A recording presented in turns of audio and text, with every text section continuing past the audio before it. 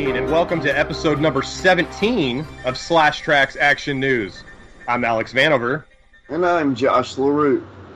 Josh, I'm pretty excited about tonight's episode because this show is brought to you by, and also the fine people at...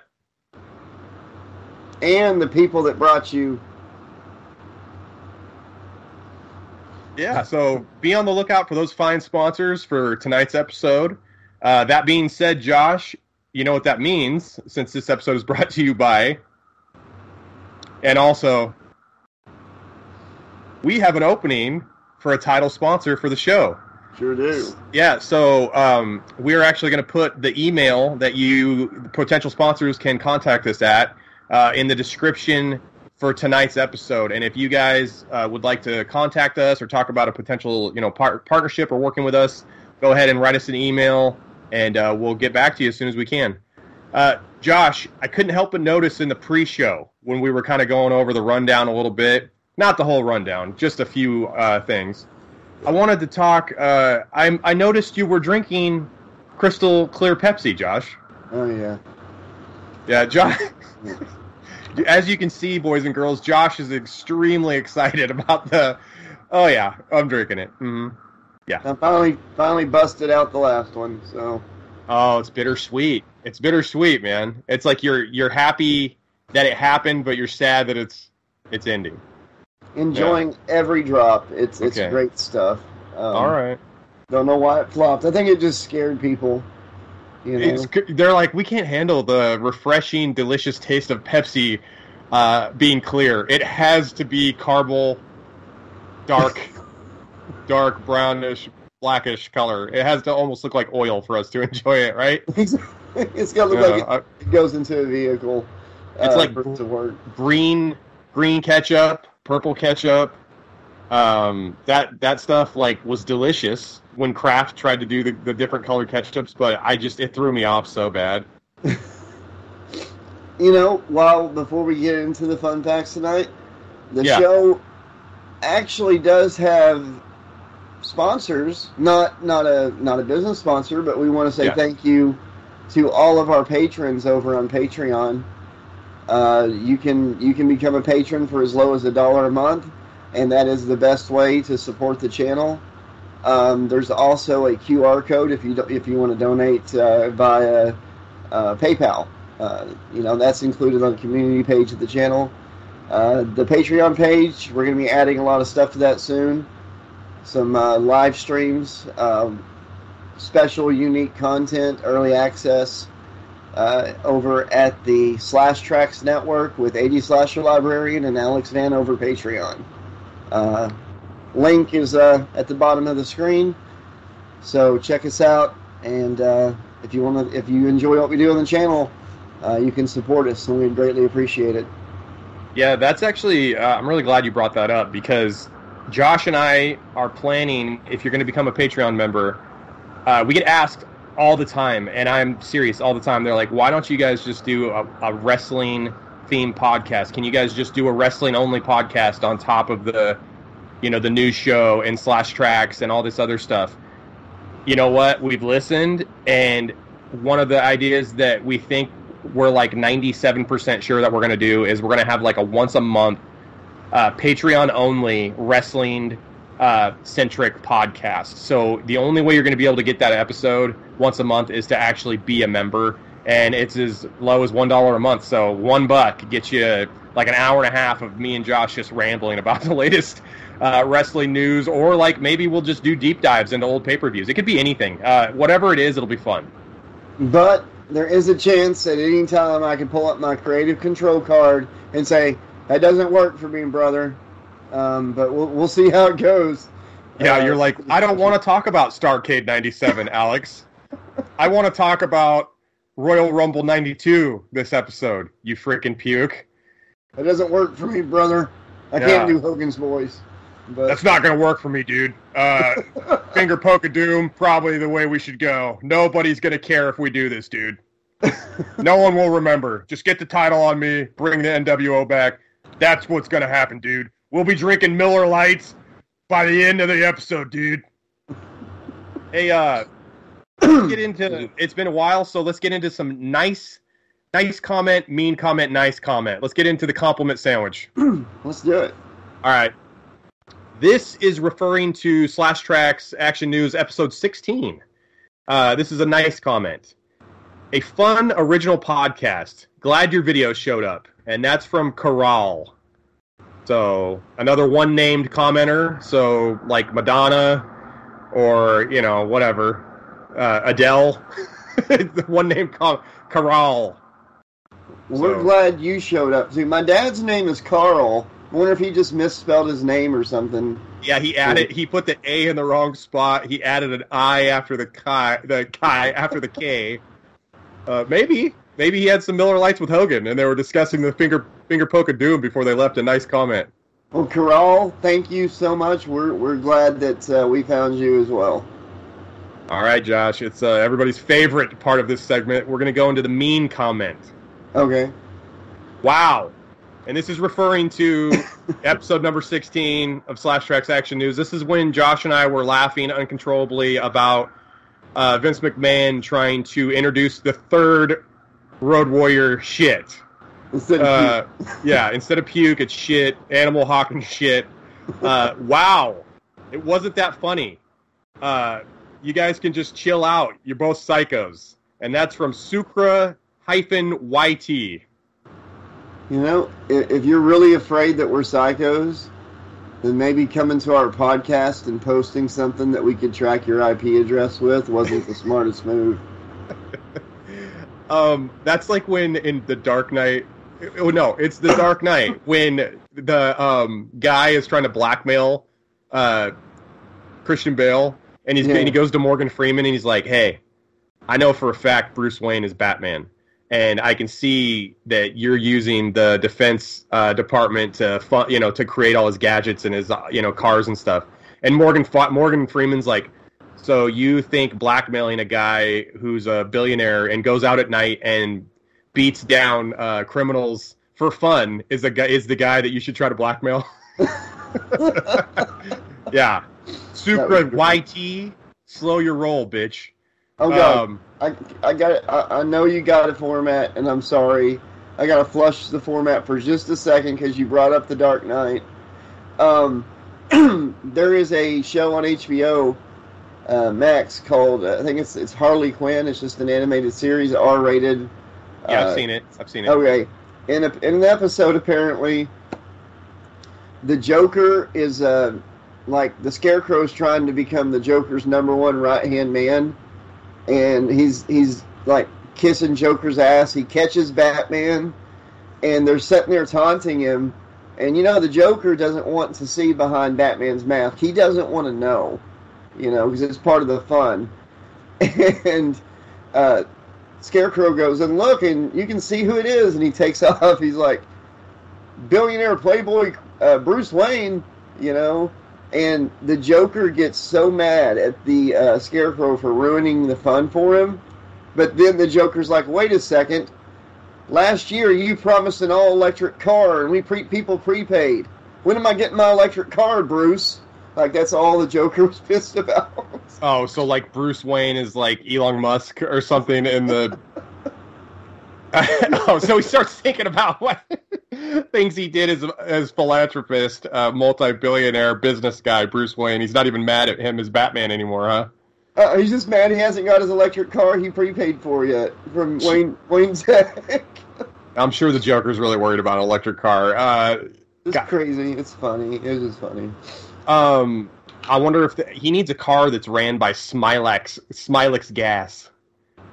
Instead Runs of gas. on Smilex. Yeah. Exhaust fumes will leave you smiling. It just murders people anytime he starts his car, the Smilex gas emitted just kill. They get huge smiles and then they're dead. Done. It's the fuel that makes Mother Nature smile. Yeah. That is the slogan. I thought that Crystal Clear Pepsi was that fuel. It is fuel. Yeah, it's fueling me. So. So hey, nice comment to end this segment. This is a pretty good one, and this is from one of our friends of the show. So this is going to be 3-time nice comment of the episode award winner, Mr. Prex Era himself. One of the funniest episodes yet. Josh laughing at shit! Exclamation point! Exclamation point! Okay, anybody that didn't see the last episode yet, Alex was doing the Vince McMahon voice, explaining how this went down, and I was just like halfway out of my chair with tears in my eyes. It was great. It was a great clip. You got to go back and watch. It's probably the most fun I've ever had on this show, or any podcast I've ever done, for that matter. And that's like years of working at Fox Sports, doing the previous podcast with my previous partner years ago. Everything we've done, that was the most fun I've ever had doing anything. I've gotten to voice Freddie and Chucky and all that, and this topped it all. It's great, dude. You know what's crazy? We didn't even mention. So Josh, we had 109,000 views for that episode alone. Yeah. So we not only set the record, we smashed it, destroyed it, took a shit on it, and just the record. 109,000 views for an episode of this show is incredible. But you know what's even more incredible is that we lost the contract with our sponsor after we destroyed our record. They decided not to renew with us. I just think that's just my life in a nutshell. That explains my life right there. I've been inconsolable for a week. My wife picked me up from the padded room earlier, but I think I'm starting to come around. I'm feeling okay again. I don't take rejection well, but no, we hit a very, very high record, even for the channel. The only two videos over 100K views on the channel are like 2 episodes of paranormal shows I put on there in the beginning when I first started doing the narrations, just to give people like a little fun little show to watch, stuff that was public domain. And this one, that was a great episode. I cannot believe they dropped it. The way I always look at advertisement is it's not always about how many sales you make from an ad. It's about how many eyes are seeing your product. Yeah, I agree with you 100%. And before we get into fun facts real quick, since we're talking about this, I've told you this off air. When I worked for Fox Sports, the man I worked for that owned the station would not accept any sponsorship for any of his shows or content that was under 6 months, because radio and YouTube is repetition. People have to hear it. People have to know that it's available. You can't force anybody to buy something. If they don't have money to buy it, then they're not going to buy it. The best thing you can do is just let them know this is what is being offered and this is the deal that you're going to get. So when you do need it, or when you do have money to get it, here it is, and here's a good deal. But it's, you know what? It's their loss. Yeah. It is their loss, Josh, because we're going places. The show's going places. We're not going to stop. We're going to continue to work hard, put out the best possible content we can, and we're going to do great things. And we're going together, buddy. It's getting better every time, because I won't say the name unless you say it's okay. The first sponsor we had for the show expected... Yeah.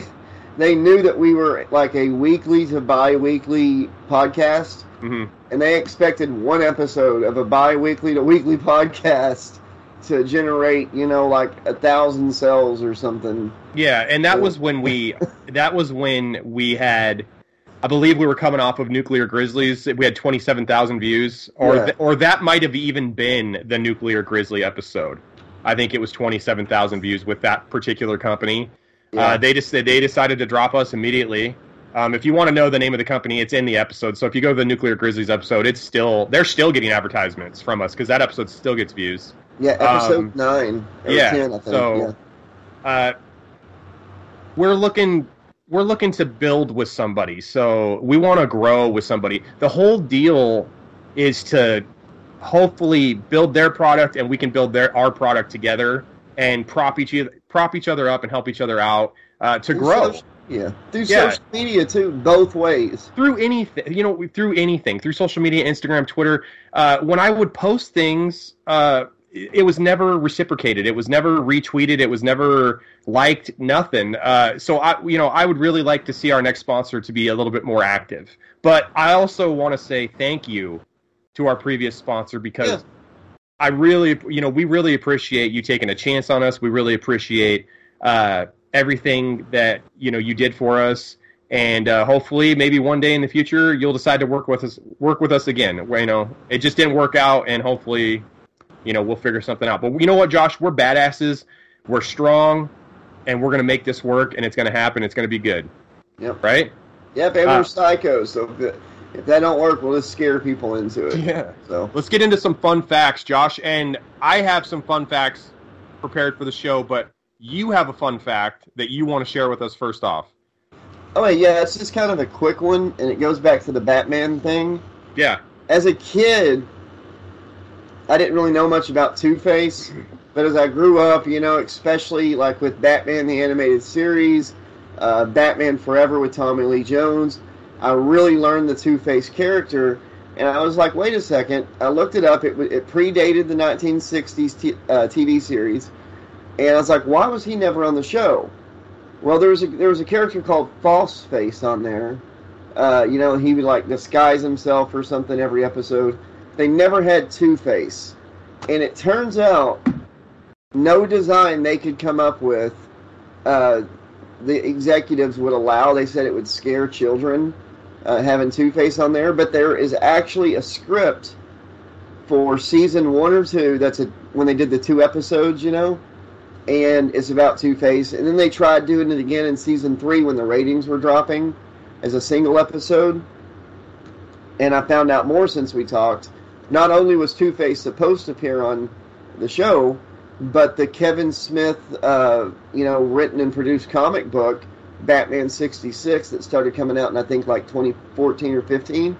Yeah, I have some of those. They had like the first issue or something, I believe, or a standalone issue, was the script from the 1966 show that was written for the show, and they made it into a comic book. Damn. And they also infiltrated a lot of that stuff into a TV animated movie. There's 2 they made with Adam West and Burt Ward voicing Batman and Robin. The first one's called The Return of the Caped Crusaders, and the second one's called Batman 66 Two-Face. And it's got William Shatner voicing Two-Face out of all people. But if you want to see what Two-Face would have been like, which I think it would have been so awesome, you can watch the animated film, which is also great because it's one of Adam West's last projects. Yeah, or you can read the comic book. But the craziest part was the actor they wanted to play the role, and who was probably going to do it, was none other than Clint Eastwood. What did I tell you? Do you feel cheesy? Well, do you, punk? Or campy? And you said it might hurt his career. You really think that would have been the kaput for him? I don't know if it would have been kaput for him, but I think that I don't remember seeing Cesar Romano, the guy who played the Joker, in a lot of stuff after he played the Joker. Burgess Meredith kind of had a career comeback with Rocky and Grumpy Old Men and stuff, but yes and no, probably. It probably wouldn't have, actually, looking back on it, because Julie Newmar and a lot of those people were successful afterwards. So, no, I guess not. I'm going to retract my statement. I don't think it would have hurt his career. It would have been different. It would have definitely been a different look at Clint Eastwood, that's for sure. I thought of one last way to envision how it would have been. You can actually watch Batman Forever, because Tommy Lee Jones plays Two-Face in that movie like he's on the 1960s Batman TV show. Yeah, he's like... Tommy Lee Jones, like, in my head, will forever be... His best role will be The Fugitive. When Harrison Ford's like, I didn't kill my wife! I don't care! Batman's like, I'm not Bruce Wayne. The box is lying. Edward Nygma's lying. I don't care! Batman Forever is an underrated film, by the way. I like it. I like it. Joel Schumacher, that's when he took over after Tim Burton. Yeah, it's a brighter movie. It's more colorful. Different take completely. Tim Burton's real dark, real like just classic Tim Burton stuff. But Joel Schumacher did something different and he did something different, but he also kept the core of what was the first two films. Yeah. I think Val Kilmer gets a bad rap. I think George Clooney was the worst Batman, hands down. I think when they did Batman and Robin, the nipples on the Batman costume almost single-handedly ruined that entire franchise. Arnold Schwarzenegger, you want to talk about Tommy Lee Jones doing the 60s version? Yeah, Arnold went full 60s Mr. Freeze on that one. It's funny you mention that, too. You know, Batgirl didn't get no nipples, just saying. Yeah, for obvious reasons, probably. But yeah, Michael Keaton threw the script for Batman Forever away and said nope when he read it. Joel Schumacher was hired, like you said, to lighten it up a little bit. Mm-hmm. And he did, but I still think, when I was a teenager, I had the VHS, and I watched that movie, like, all the time. Me too. That was my go-to. And, but the sad thing is, when they went to make Batman and Robin, Joel Schumacher was told to lighten it up more, and he was like, I've already lightened it up to the point that it's almost a kid's show. Yeah. You know? So he's like, you know what, fine. And every actor on the set of Batman and Robin will tell you this, including George Clooney. They were told, we're filming a live-action cartoon, ham it up. Joel Schumacher had enough. He's like, if they want it lighter, then I'm just going to make a cartoon. And apparently that's why he did it. The sad thing is, me and my dad didn't get to do a lot together whenever I was young. I had 6 siblings. Mm-hmm. But he took me, just me and Dad and Sunday out, to go watch Batman and Robin. You know? So you have a great memory about that, then. A funny memory. About 10 minutes into the movie, we looked at each other like this looked like, what the hell are we watching? You know? What the fuck? Are they in a rocket? The best part about that movie, before we get into the next fun fact, the best part was Poison Ivy. Yeah, Uma Thurman was fantastic. She's inspired so many great cosplays in the years that have followed. Like, she did a great job. She could have had a spin-off of her own film, probably. She did really good. Maybe I'll be Poison Ivy for Halloween. Freaking your hair's long enough. You just have to, like the Joker on the 60s series, how he actually had a mustache. You could see it if you look closely enough. They just painted over it. You'd have to paint heavy paint over your your face, your hair on your face. Hey, Josh, did you know that male giraffes sniff and taste the female's urine to see if she's ready to mate? Oh, my God. Did you know that? Excuse, time out real quick. Don't you go dying on me. Got COVID, I think.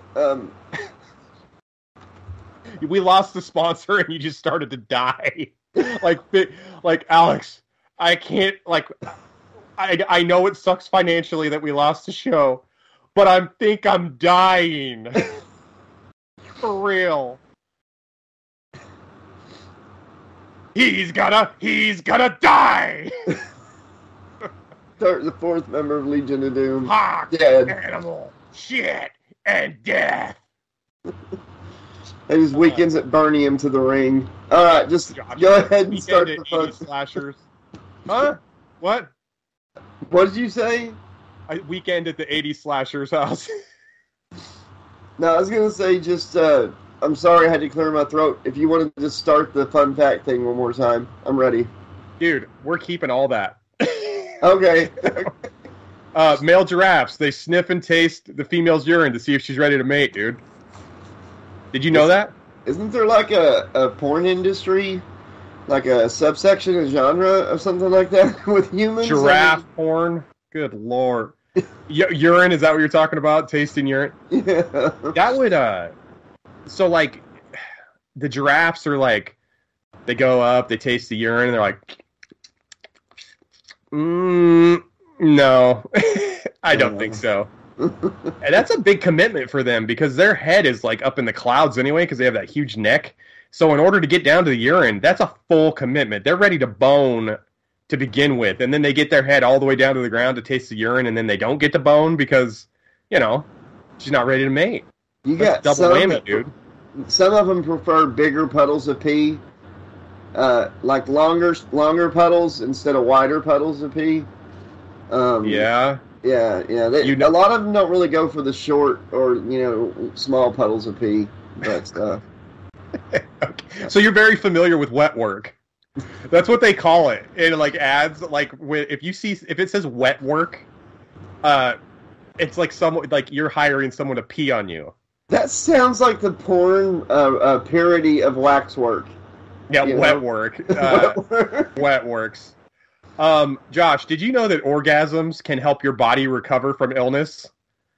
So, yeah, you being sick right now, I'm going to write you a prescription to go to the doctor and have them prescribe you 2 or 3 orgasms. And then you're going to bring it home, and your wife, Beth, is going to fill it for you.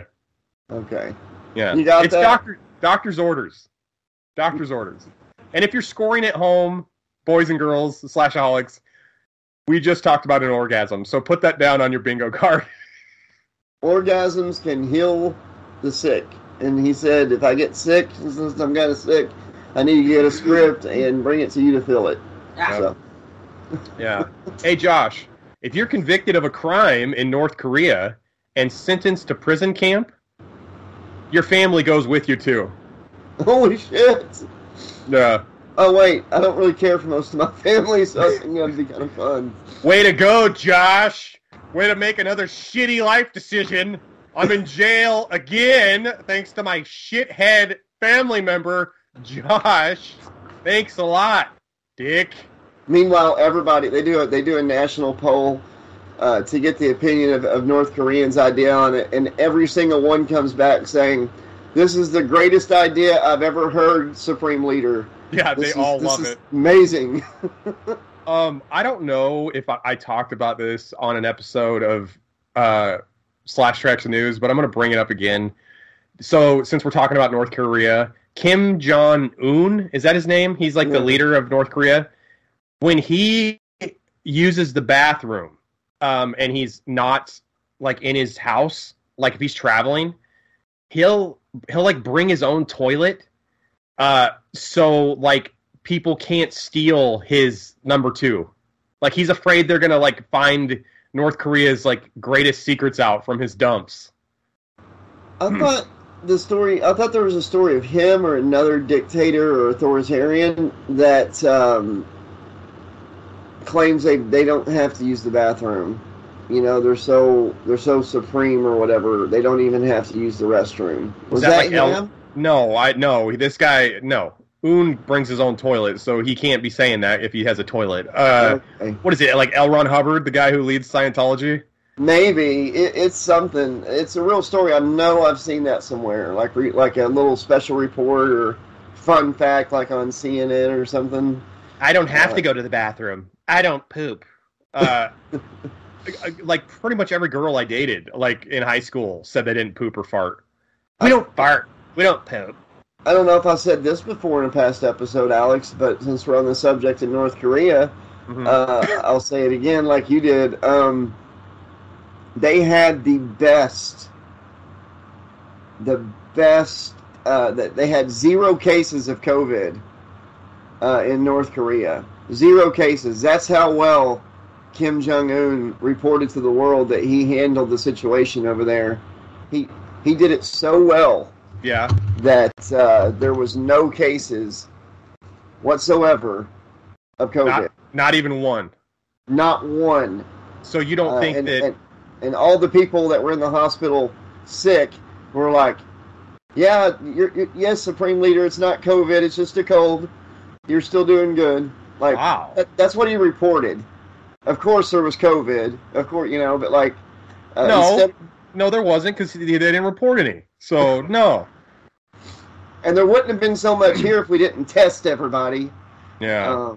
How dare they have access to testing and just throwing off the numbers? Our numbers are so high because people keep testing. Josh, did you know that rabies can cause men to ejaculate uncontrollably? Just uncontrollably. That word is the key word right there. Oh, but rabies is a stripper's name, right? No, right? Next on the stage, your favorite and mine, rabies. So all you sick people out there, get in the front row and you'll be healed by the end of this dance. The doctor, like, we got to bring Josh in. He's not feeling great. What are the symptoms? Explain them to me. Well, he can't stop having orgasms, violent orgasms. They're like literally over and over again. It's uncontrollable, the amount of orgasms he's having. He just cannot stop ejaculating. Just dust. Poof, poof. Like your dick is like rubbing a genie's lamp towards the end right there. What Josh die of? What happened? Well, dehydration. What happened? He go on a big hike or exercise too much, not drink enough water? No, he just cannot stop having violent, uncontrollable orgasms. And he eventually ran out of fluid in his body. We couldn't put enough crystal clear Pepsi back in him to make up for all the stuff that was coming out of his dick. And my wife's a nurse. She can just intravenous it for me. So if I got to keep the supply going. But speaking of orgasms, man. Okay. It's now time for the next section of the show, the Children's Reading Hour. What's today's Dr. Seuss? This is Slashaholics. This is a new segment that I wasn't aware that we were going to have. This is bad segue. Yeah. Bad segue. Josh, let's get into the last fun fact of the episode. Ultrasonic recordings have revealed that plants squeal when they're stressed or cut. They can also hear themselves being eaten. So plants scream when they're being cut, and they also are aware of when they're being consumed. Okay, before I comment on this, I want everybody to know, if you're wondering why I'm looking down, that's where my monitor is and my camera's up here, and I'm trying to get reactions from my co-host too. But I've been telling people for years just how cruel being a vegetarian truly was, and now we've got the science to back it up. You need to do the right thing. You need to eat meat and quit torturing and devouring these plants that can literally hear and feel themselves being eaten. It's sad. At least meat eaters are eating something that can't at that point. So that's crazy. So when you mow your yard, there's 1,000 blades of grass screaming. Yeah, probably. And here's another weird fun fact that I had read and we've never talked about since we're talking about plants and stuff. So apparently trees, if the seeds that are dropped from their specific tree form other trees, they will reach their roots over to the new tree and provide nutrients to it to help it grow because they know it's their offspring. Isn't that crazy? Yeah, it's plants are a whole different ecosystem and world that we don't realize how intricate the world actually is. What if we found out that we're actually an alien race on a planet of plants, grass, and trees that are the actual citizens of the planet? They're the actual life forms. We're the parasites. We're the invaders. Yeah. Oh, hey, that could totally be the case because all we do is just fuck the world up right now anyway. The air, the trees, the land, everything. It's like the movie They Live, where it's consume, buy. That's Roddy Piper was right 30 years ago. This is seriously I don't know. Maybe. I think you might be right.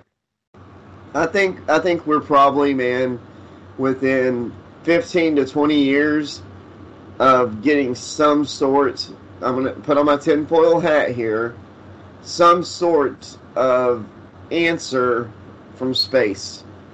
Some sort of signal or something of that nature. All the amazing stuff like the Elon Musk of the world and stuff are sending out there, and how far we're actually able to send equipment. I think in our lifetimes, we're going to find out if we're truly alone in the universe, which I've never believed. I think that's an arrogant thought, to believe that we're the only intelligent life form. But apparently trees and plants show more humanity sometimes than us as humans do. So that was a pretty cool fun fact to end on. That even these trees take care of each other, and you know what? Us as people could learn a lesson from that. Dude, so before we get into sports, I want to piggyback on top of that real quick. So you think it's going to be another 10 to 15 years? Because I think it's already happened. Because aren't they unsealing, like NASA has, like the government has unsealed video of like UFOs? I meant like a message, like, and I think within at least 20 years, like I know that they've unsealed videos and stuff that's like almost irrefutable, like, but I think within the next 15 to 20 years, we're going to actually have some sort of communication with something. I don't know. I still want to know what the black light satellite is that's been circling the Earth since long before the first satellites were launched into space. Yeah. That's a really fun story we could dive into one day on the show. Okay. Maybe we could have like a tinfoil hat, like the tinfoil hat minute, you know? Every episode we take 60 seconds to talk about something, you know, really out there. So I'm not going to go down that rabbit hole today, but yeah, I think the videos you're talking about are real, and I think that in our lifetime we're going to have communication as well. So I'm going to have to agree with you that I think we're not alone, and there's definitely something out there. Do I know when it's going to happen? No. Do I know if it's happened already? Maybe. Maybe. You know what I do know is going to happen, though, right now? Sports. So let's get into some sports, pal. Okay. All right. Four-time, I think even possibly 5-time heavyweight champion Evander Holyfield is auctioning off his gloves from the Mike Tyson ear bite fight. Holyfield wore them in their second fight on June 28th, 1997 at the MGM Grand Garden Arena in Las Vegas. The high bid at the time of me writing this for the show last Sunday was $12,155, and they're being speculated that they could be sold for as high as $100,000. Wow. And I apologize to the audience. I couldn't hold that cough back. That's okay, man. You're soldiering up, dude, for the show. You're being a trooper. I'm very impressed.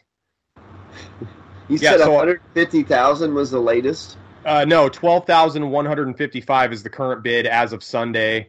But experts are speculating that they could end as high as like $100,000. Wow. That fight only went 3 rounds. It was the rematch. Tyson had gotten knocked out in the first fight in like 7 or 8 rounds. They have the rematch. Holyfield was headbutting Tyson pretty bad throughout the fight, the first 3 rounds. So Tyson got pissed off, retaliated by biting Evander Holyfield's freaking ear off. And they disqualified Tyson. He had his boxing license revoked in Vegas, and that was pretty much like the end of any legitimate Mike Tyson stuff. He tried to fight later on and win the title from Lennox Lewis, but Lennox Lewis was such a huge, skilled fighter at the time that there was really no chance of Mike, an unmotivated, older Mike Tyson taking the title back from Lennox. So the last chance Mike had at legitimacy was completely thrown in the shitter after he bit off Evander Holyfield's ear that night. Protein, man. Tell me if I'm wrong. Wasn't the ref in that contest Judge Judy's husband, Judge, what's his name? I can't think of it. Hold on. Mills Lane was the ref. Yeah. Mills Lane's not married to Judge Judy, is he? I thought they were. No, Mills Lane was the guy who was on Celebrity Deathmatch on MTV. I know who he is. Let's get it on! I thought in real life he was married to Judge Judy for some reason. I thought they were married. You know what? if you guys know that in the comments, can you tell Josh and I if that's correct? Because I don't know if that's correct. I've never heard that. But if that's the case, that's fucking awesome. If that's the case, that's awesome. Because all that family does is print money. Then basically, they're like, "I'll be a judge. I'll be Judge Mills Lane, and then we got my wife Judy, Judge Judy. I'll be on Celebrity Deathmatch." Like, come on, dude. All judges in the family. Who makes the decisions in that house if two judges are married to each other? They need a tiebreaker, you know? Yeah, they need to have an open marriage. They need to bring in a third judge. Judge Janine Piro. Yeah, they need a third judge. Who was the judge when you went on divorce court? Maybelline Ephraim. I think was her name. Maybelline. It was before the newer host took over. She had glasses, right? I watched the episode. I'm pretty sure, yeah. Maybelline was amazing. She was close to retiring. When I was on that episode, which is here on the channel if you want to see me on divorce courts, the producer said, "Hey man, this don't usually happen, but the judge would like to see you in her chambers." Her chambers was an office that was just like the set, no ceiling, and walls that were like that thin that's supposed to look like an office wall. But she said some nice things about me, told me that, hang in there, you're going to find the right person, and you're going to be an amazing dad someday, I can tell. And I'm eternally grateful for her taking the time to talk to me. That was a tough situation.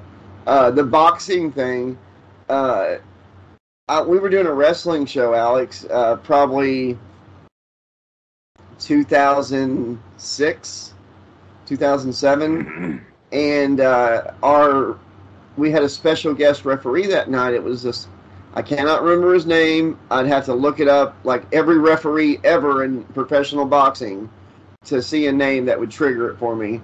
But he's reffed like big-time pay-per-view boxing matches and stuff. So he was kind of a big deal as far as the referee community goes. Okay. And I shit you not, he told me one of the reasons, and this is like information from him to me. This is not me saying this. I have no proof to back this up. From God's mouth to your ears. Exactly. And I've thought this about the Super Bowl and stuff too before. He told me that wrestling isn't that different from pro boxing, like the pay-per-view boxing. He says more matches in pro boxing than you can imagine are fixed. They are told how many rounds they're going to go, when to end it, and sometimes who's going over. Because it's not always about the fights, it's about the money. And if everybody went in there and knocked each other out in the first couple seconds, they'd have a shit pay-per-view, which does happen sometimes. But this pro boxer referee told us, he didn't have a disdain for our sport just because we weren't, getting out there and really fighting like boxers. And he's like, oh, they really fight, but, the big money ones and stuff, a lot of the time, those are just as rigged as wrestling is. And he sat there and gave us examples and stuff. And that blew my mind and got me wondering, if Super Bowls and stuff like that, for merch sales, and because everybody gets paid good. And in a boxing match, if you're on the pay-per-view, like the big pay-per-view, even if you go down, you're still getting paid. You know? So I don't know, it's possible. But that was a professional referee at that point in his life, had been in the business for 40 years. I don't even know if he's still with us anymore. But he didn't sound like he was lying. I don't usually talk this much during sports. I'm sorry, but I thought you'd find that interesting. Well, you're not saying anything that's new to me, because there are definitely documented cases of fights being thrown. If you go back and look at the Muhammad Ali and Sonny Liston fight back in the '60s, Ali, when his name was Cassius Clay, knocks out Sonny Liston. If you go back and look at that fight, I don't even know that Muhammad Ali makes contact. Sonny Liston was an enforcer for the mafia at the time. He wasn't just a boxer, so he had deep connections to the mafia. And Sonny Liston actually was murdered early on in life. I think Sonny Liston took a fall And Pete Rose was the manager of the Reds when he was betting on the sports books. He was betting on the Reds, but he was the one managing the Reds. So that's documented. There's a referee for the NBA named Tim Donaghy. There's a special on, I believe it's Netflix right now. It just became available. He was on the take for the Mafia. He was making calls that influenced the game. So I think you're 100% correct. I think there are so many contests or boxing matches that you think back on fondly that were probably just bullshit. Yeah, like when Soda Popinski beat Little Mac. Yeah, Soda Pop. that blew my mind. King Hippo beating Little Mac was a little more believable. Soda Popinski's real name, I think, was supposed to be like Ivan von Vodka something, but they changed it. Yeah, they changed it because, they wanted little kids to not drink vodka. Drink vodka. Dude, we had candy Camels and candy Marlboros whenever I was little. Do you remember those? They didn't have the name brands, but they definitely had candy cigarettes. Yeah. Josh, here's another sports story, and this is terrible, terrible news for the Baltimore Ravens. The Ravens mascot, Poe, so he's a big bird. He looks like a big old raven. Suffered a season-ending knee injury during last week's preseason game versus the Washington Commanders, the team announced. So Poe, the Ravens mascot, tore his knee apart, and he is going to be out for the season. So the Ravens are not going to have a mascot for this year because he's out. Raven gave the even flow wrong, tore his knee. The Raven Poe will not be at the games. Nevermore. Nevermore. I do like that. I didn't know that the name of the mascot was Poe. I love that. I dig that the Ravens sponsor is Poe. That's something I learned today. I thought that was the photos of the mascot being injured and being carried off the field. He's still got the head on. Are hilarious.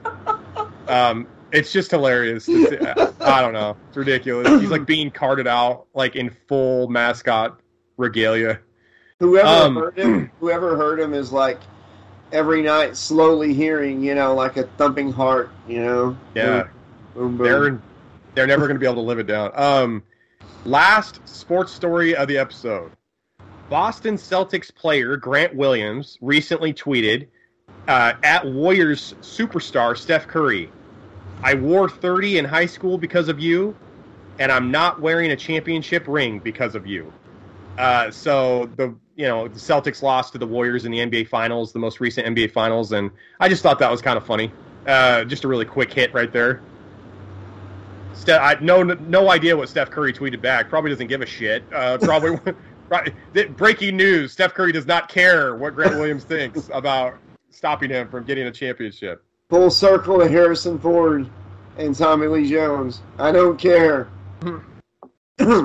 Speaking of Harrison Ford, before we get into Slash Trax Wrestling, Short Round was recently photographed with Harrison Ford at I don't know if it was a convention or a premiere or something, but Harrison Ford was like showing the new unseen footage of Indiana Jones 5. Yeah. And the person who played Short Round and who was also Data in The Goonies, who's had a career resurgence, by the way, was at the same event. And he's 51 years old, by the way. Short Round is 51. And they had a little reunion at the event, and they took a photo. It's all over the internet. They both have the biggest smiles on their face. I just thought it was really interesting to see that photo and to realize that Short Round is now 51. That was cool to see, and I knew that Indiana Jones 5 was made, I knew it was happening. I didn't know it was like already finished until you sent me that picture, and I looked it up, and I watched the little teaser trailer. I sent you a link to it too. Yeah. They showed like no clips in the teaser from Indiana Jones 4, like when it's talking about his past heroics. The video goes on to show clips from part 4, but it's just while the person's talking about the leaked picture of Indiana Jones on a bridge. But the actual teaser like showed clips from the first 3, and I'm like, come on, okay, I get it. Some people, their taste isn't that great, and they don't like part 4, but I love part 4. I love that they they made the mystical item, interdimensional or extraterrestrial instead of just a religious artifact, because I kind of loop them all together. And I'm curious to see what is going to get an 81-year-old Indiana Jones back out there. The plot has been kept under wraps. Do you have any thoughts on what it's going to be? This will be the 60s. Probably chasing down the Fountain of Youth so they can make a part 6. So he's not dead before the next one. It's going to be he's old. It's going to be in the 60s because the last one took place in the 50s. So, I mean, that's a lot of stuff went down in that decade. So maybe we'll see Indiana Jones going to the moon. I mean, in the script for Forrest Gump, not the script, but the novel that Forrest Gump is based on. Yeah, he goes to watch the first Buzz and them going to the moon, and he's trying to find a bathroom, and he ends up looking out of a porthole. When the countdown's happening, waving at the crowd outside. He looking for a bathroom, ends up in the shuttle and goes to the moon. Forrest Gump does? In the book, not the movie, but yeah. So he ends up going to the moon in the book because he drank too many Dr. Peppers because he's trying to look for a bathroom? He had to pay. Buzz Aldrin, I gotta pay. I believe he just said he had to pay. Mama said they was my magic shoes. They take me anywhere, including outer space. I don't know. Hey, let's get into Slash Trax Wrestling. Let's do it. Lock it up. Last week, 27 years ago, or it might have even been 2 weeks ago at this point, because I wrote the rundown a little bit ago. So 27 years ago, the debut episode of WCW Monday Nitro aired from the Mall of America in Minneapolis. Do you remember that, Josh? Oh, yeah. It was crazy. Luger was everybody, because like WWF taped their stuff. Mm-hmm. I don't think it was like when Rick Rude showed up on WCW and WWF. I don't think that Lex was on Raw that night, but they still had footage to air of him because they recorded like 2 or 3 shows ahead of time. Yeah, and Nitro for him was to live. Walk out on, Nitro was live and Raw was taped. Yeah, and Luger comes walking out. Man, that was a big deal. The Hulk Hogan getting attacked by the Legion of Doom at the end, and it sounds like the villains from the DC universe, the Dungeon of Doom or whatever, the League of Doom. Luger showing up was a big deal because he wasn't even under contract with WWE at the end of his run there. He kept putting off Bruce Pritchard in the front office. He's like, I'll sign later. And they were going to sign him to like $350,000, $400,000, $500,000. He wanted out of WWE so bad that he contacted Sting to get a hold of Eric Bischoff and signed for like $150,000 just to get out of WWE. Like he wanted out because by the end of his run, he was in the Allied Powers with the British Bulldog. He wasn't even in the main event. He was doing nothing. He was jerking the curtain. They were just opening the show. That gimmick that they tried to give him, the Hulk Hogan light gimmick, didn't work.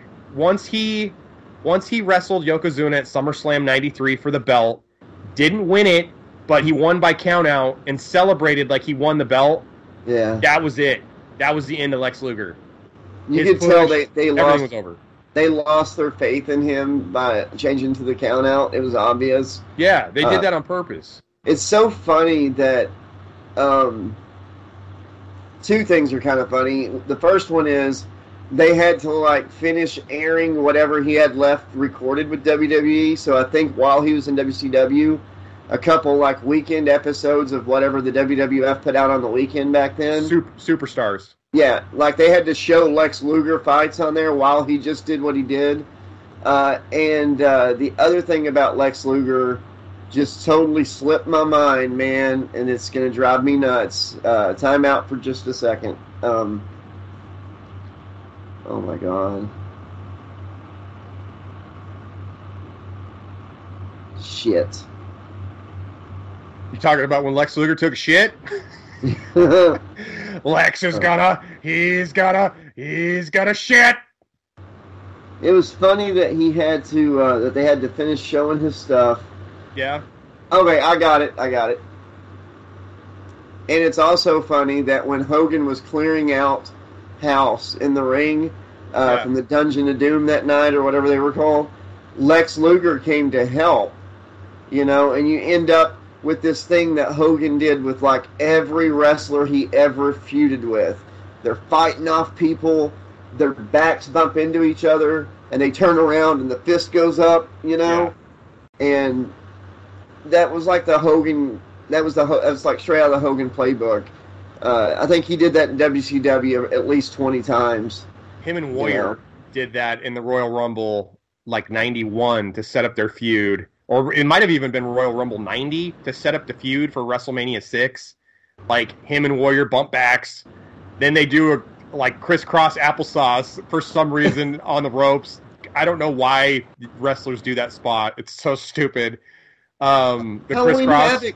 They tried to copy that again in Halloween Havoc, and their timing was so bad because the Warrior was so blown up.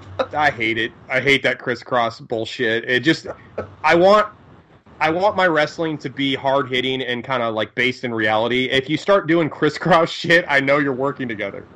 So exactly. Get that out of the match. The ropes won't stop throwing me. Help me, somebody. It's like the slingshot. I hate that one too. Oh, the momentum. Oh. Just sit down on him. Luger and Brett going out at the Royal Rumble at the same time and landing. Yeah. That was a really cool way to book it. And then, art, what does it say? Art imitates reality or whatever? Yeah. Or reality imitates art, sorry. Art imitates life. Yeah, and Batista and John Cena weren't supposed to do that, and they went out at the same time, and it was so fucked up that night at that Royal Rumble. I think it was like 2007 or 8 or something, or maybe a little bit sooner. That's the night Vince McMahon had to come to the ring, and blew his quads out. That he tore his quads. Yeah, he blew his quads out. Vince McMahon comes down, blows his quads out in the ring, and he's like, before he blew his quads out, he was going to announce, like, God damn it, now Batista's going to have to wrestle Yokozuna, and then Cena's going to have to wrestle Owen, and then whoever wins that, god damn it's going to wrestle so-and-so in the main event for the belt. Wrestle shit and Hawk. Oh, what a rush. Josh, what a dump. Hey, Josh, on August 29th, 30 years ago, the British Bulldog defeated Bret Hart at SummerSlam 92 at Wembley Stadium to win the Intercontinental title. Do you remember that pay-per-view? Actually, I do.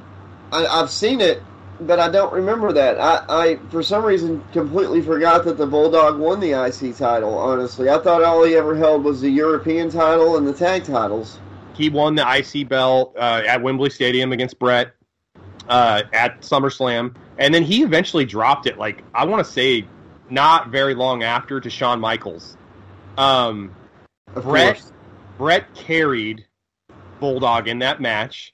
Bret says in his book that I've read that Bulldog was not sleeping for weeks before the match. He was doing drugs like coke and whatever else, meth, whatever, before the match. So British Bulldog was forgetting spots in the match. Like, there's a part where they both go out over the ropes, and Bret basically saves Bulldog's life because Bulldog was gonna like face plant or head plant outside, and Bret like kind of falls with him, but like twists in the air and lands with him in a way that he basically saved British Bulldog's life.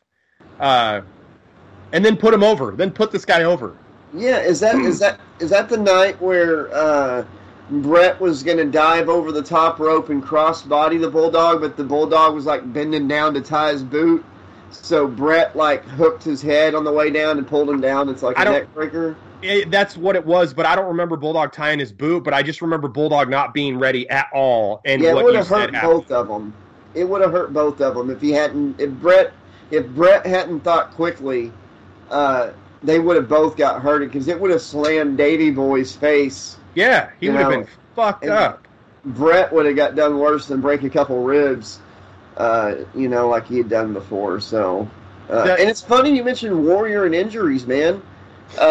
Warrior is the reason that Davey Boy, his career was pretty much finished. Well, yes and no, because of that trapdoor in WCW where Warrior made his entrance at that WCW pay-per-view, because Bulldog didn't even know that trapdoor was in the middle of the ring, and he got body slammed on that door. Yeah. And it basically caused the infection or the injury that led to Davey Boy's eventual downfall. Yeah. But Davey Boy had been doing so many things in his life that led up to that, and even after that. You can't blame Warrior for the decisions that Davey Boy made, but did it help? No, it did not help. I don't even blame the Warrior for... What I meant was his injury was tied to the Warrior. Yes, and you should blame... Blame Bischoff and WCW Creative. They're the ones who were going for Warrior being in the mirror of Hogan's mirror and all the smoke and razzle-dazzle and all that bullshit. They should have just had Warrior come out to his music, kick the shit out of people, right? Yeah, we don't need to see Hogan lip quivering in the mirror when the Warrior's and the Warrior's the Warrior himself, here he is, right there. The Warrior had rabies, that's what was happening, and he was in there having uncontrollable orgasms. That'd be hard to wear your tights in front of a crowd if you're constantly having orgasms in the middle of your matches, dude. Let me see that shirt one more time. I think I've got that one. Yes, I have that exact same shirt. It's a good shirt. Great minds think alike. It doesn't have Hogan on it, though, because it costs too much money. It takes too much money away from WWE to put Hogan on stuff. So, I have a WrestleMania 6 and, a WrestleMania 7 or 5. But no Hogan. No Hogan on either. Yeah, no Hogan. The whole card. Roddy Piper, everybody, no Hogan. Just Hogan sees the shirt design. That doesn't work for me, brother. One last thing to say about the pay-per-view in '92. That show, that SummerSlam at Wembley Stadium, that was the last appearance for the Legion of Doom before Hawk lost his mind and left the Road Warriors. So they didn't reform again till WCW 4 years later. So that was, they went against, I can't remember if they wrestled Money Inc. or if they wrestled the Natural Disasters, but they had their match, rode off on their Harleys, and you didn't see him again for 4 years. That because Hawk just lost his mind. And then, shit flushed his career down the toilet. Yeah. The other member. And Draws got hurt. Shit flushed his career down the toilet. And then Animal was the only one that had his shit together. 2001, WCW, right before I'm sorry, I know we said we weren't going to have, longer shows, but WCW at the end, I remember, because I told you, I supported it, even through the Russo reboot and everything. Not me, I was done at that point. I was trying. In January 2001, they had a pay-per-view called Sin.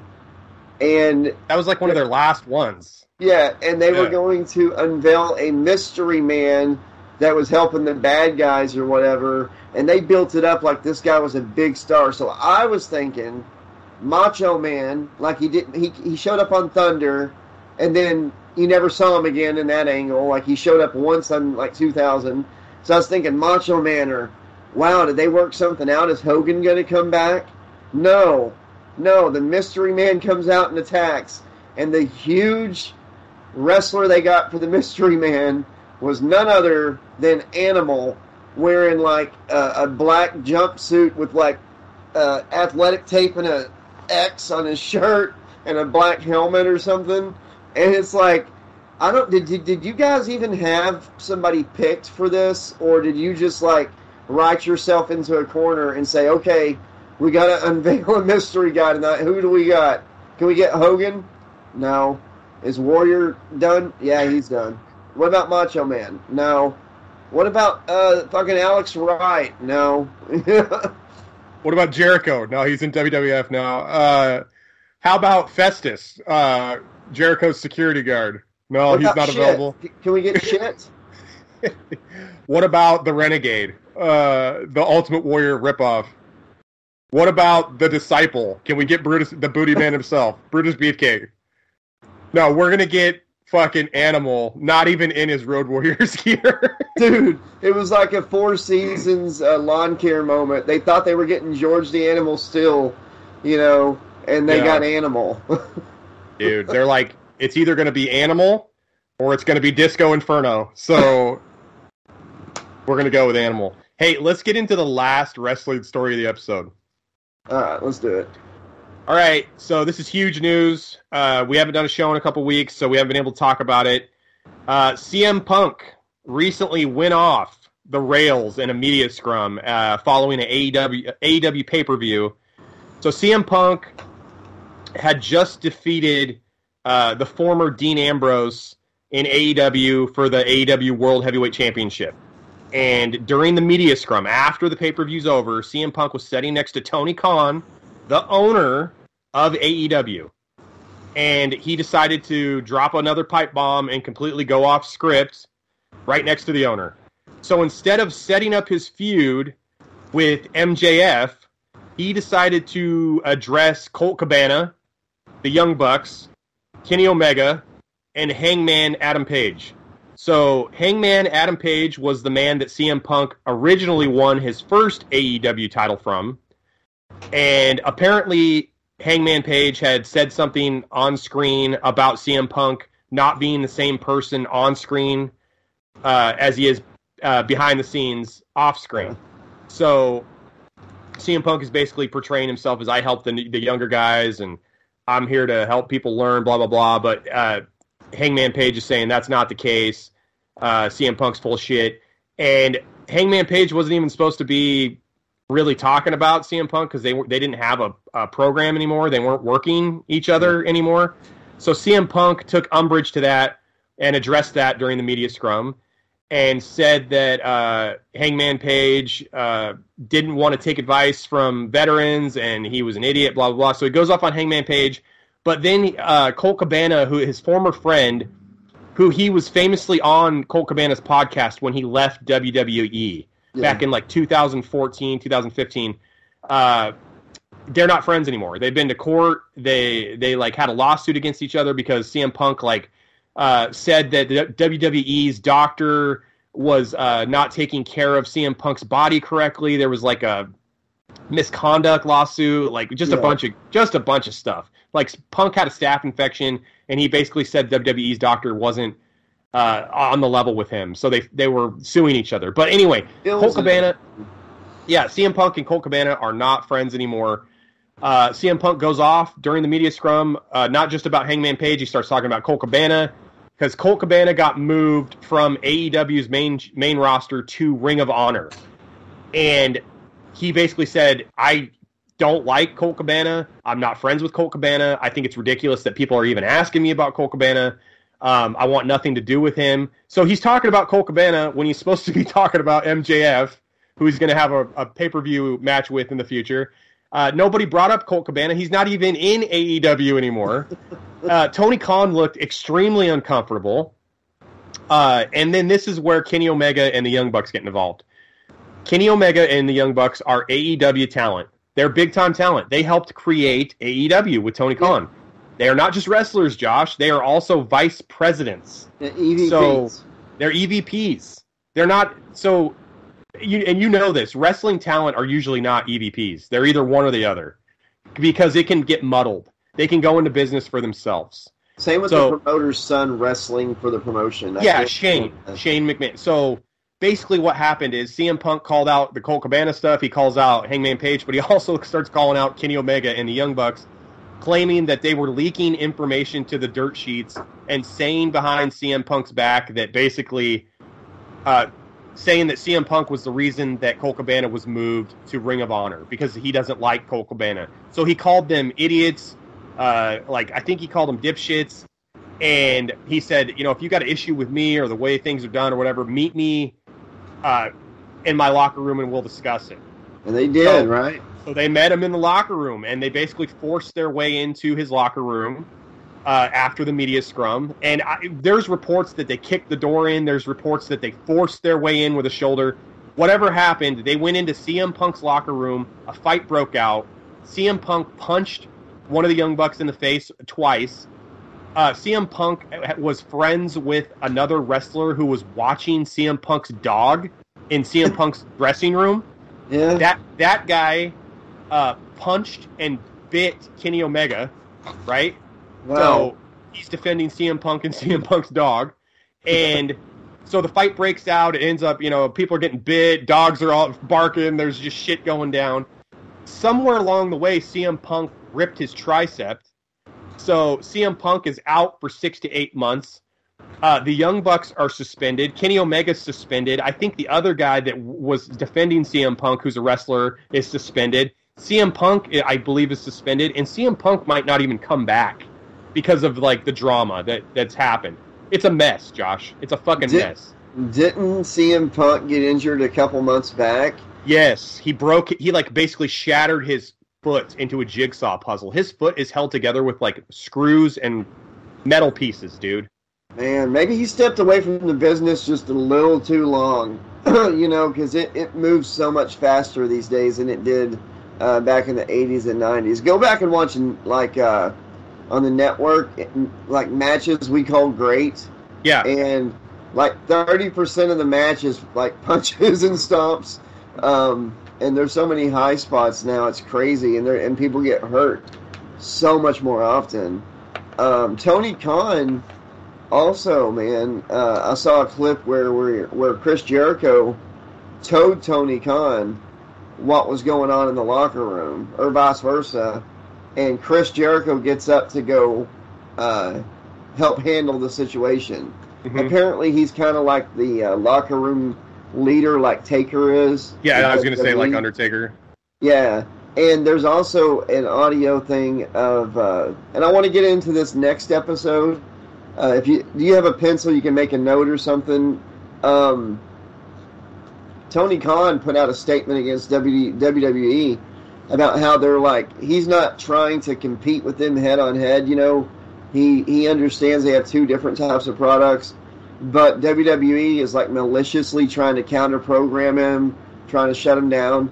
And dude, he drops F-bombs and everything, saying I ain't fucking going anywhere. That's ridiculous. That is ridiculous that Tony Khan was pissed off that WWE decided to run a pay-per-view during the same weekend that Tony Khan did. I think it's extremely naive of Tony Khan to think that WWE is not going to try to compete and to take eyeballs and viewers away from his product. And I also think to do the same. Yeah, it's ridiculous. I think Tony Khan needs to focus on his own shit. And not worry about what WWE's doing. Of course they're going to do that. They're competing for the same market share. Tony Khan, WWE wasn't saying anything publicly when Tony Khan was signing all WWE's former talent. It's just ridiculous. We have an opportunity for another golden age in wrestling, another great age.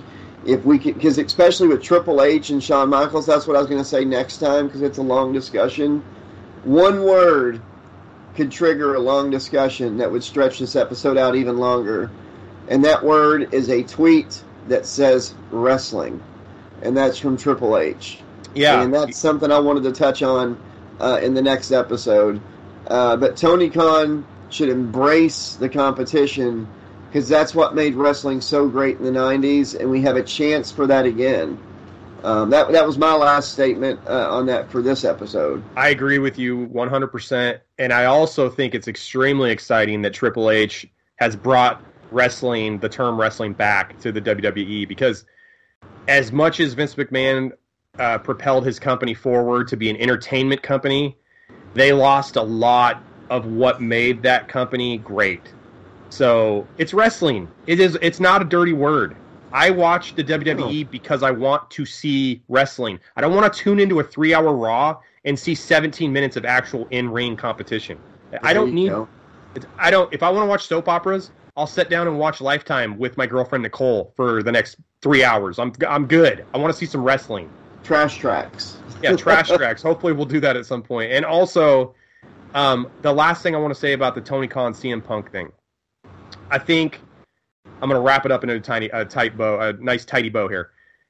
EVPs should not be wrestlers, so Tony Khan needs to look into removing their EVP title and also EVPs should not be barging into talent's doors and starting fistfights. Number one, so CM Punk was defending himself. Okay. Yeah.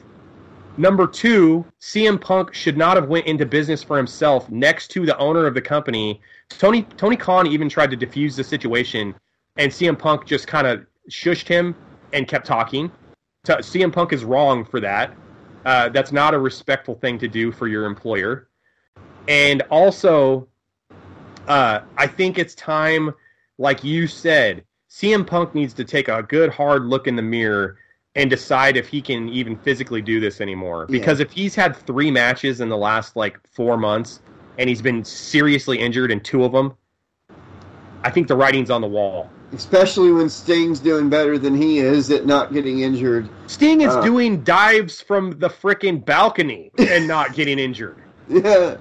Are you kidding me? Come on, dude. But I will say, Tony Khan, my last comment, and I guess horror news follows, is you can't order the hottest hot wing and, get a little upset when it burns your tongue. You hired CM Punk, and, man, you got CM Punk. So, good luck. Historically, he is a shit starter, and he thinks he's the best, and he believes he's the best. And you know what?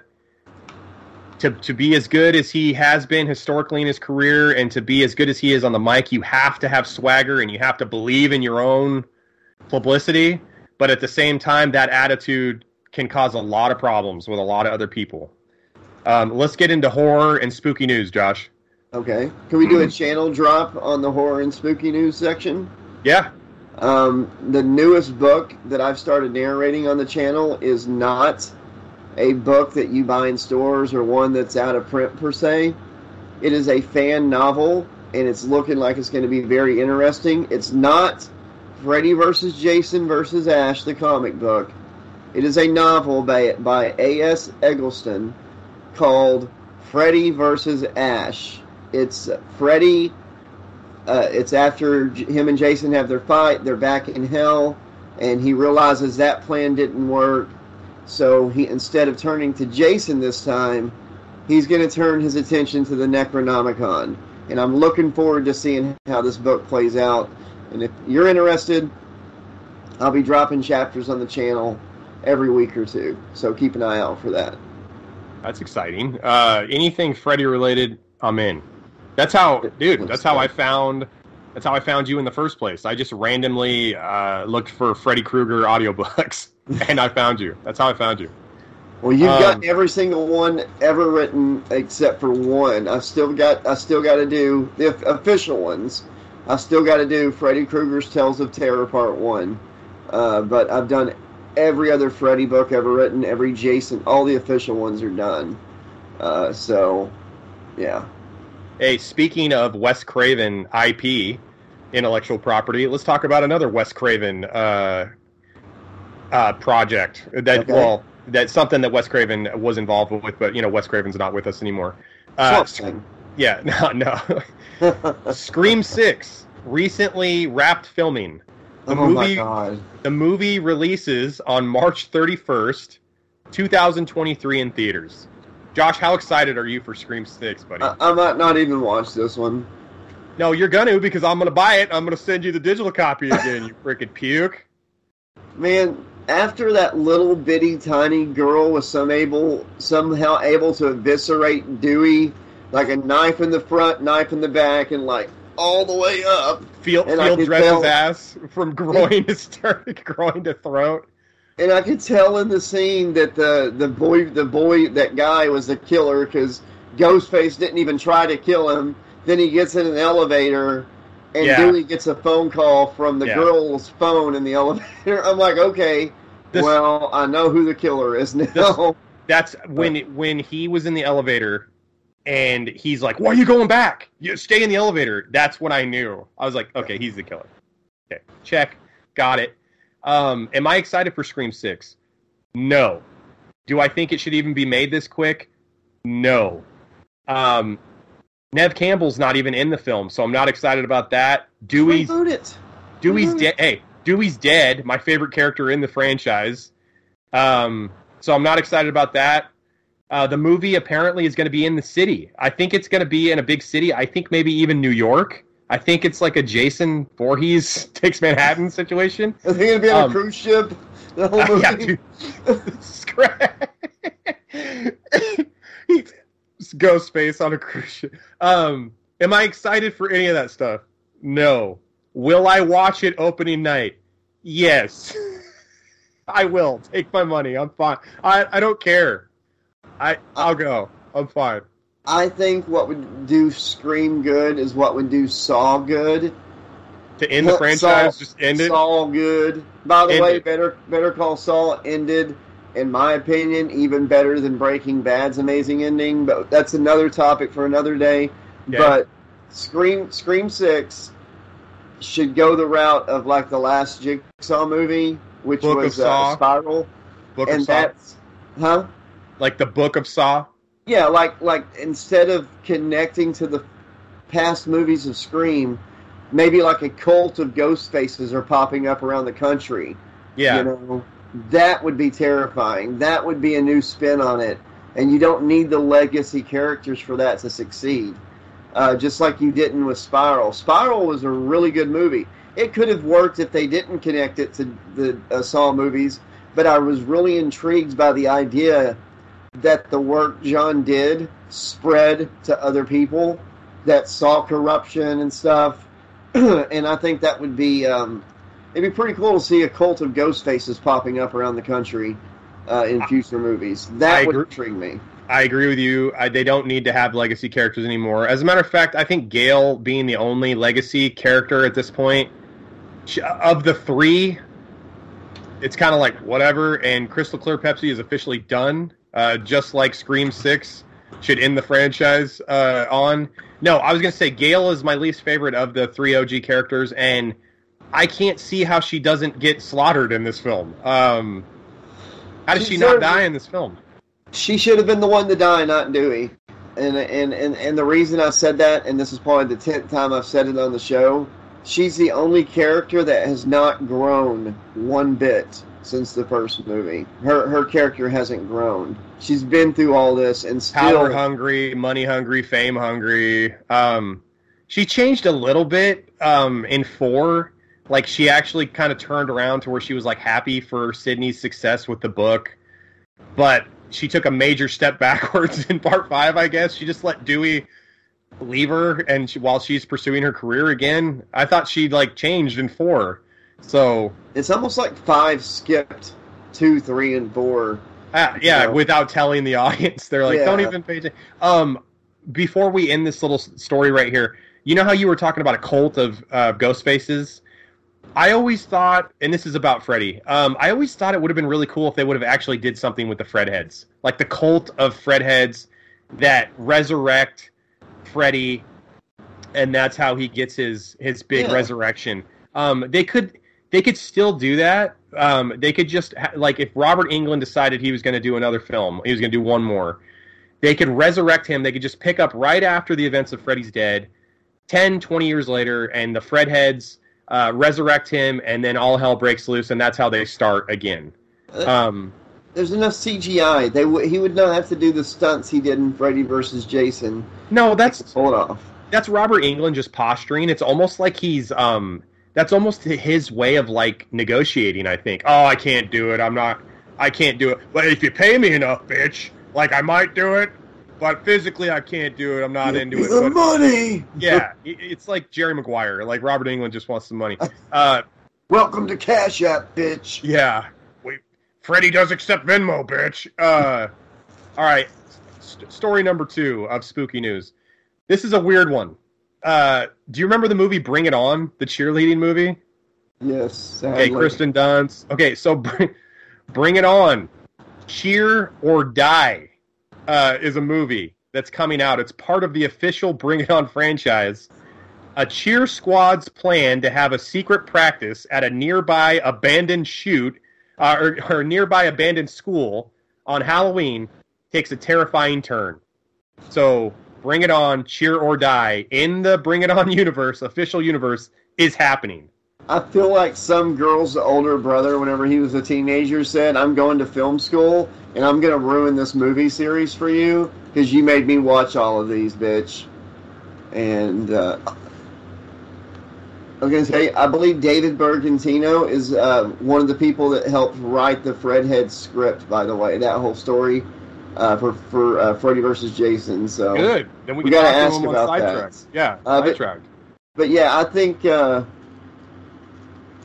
it's a. You gonna watch that movie?